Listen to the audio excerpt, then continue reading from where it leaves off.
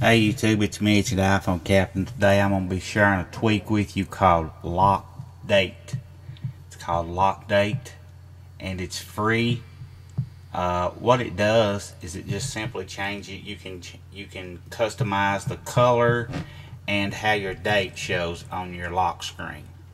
See how my lock screen date is sort of a green looking color. I think they call it cayenne is what I selected.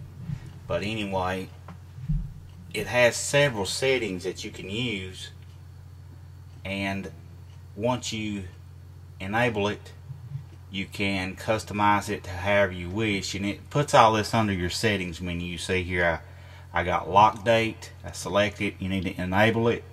Once you enable it, then you can go to text and you can enable that. And I've got swipe and tap both turned on. That way I can change the date if I tap it or swipe it, either one.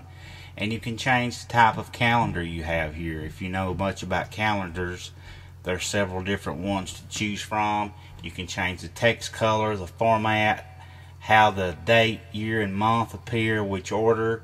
You can add the date correction. If should the date be wrong, you can add a day or take days away. And let me go back and just do one of the change the color, and we will turn it to, let's say, orange.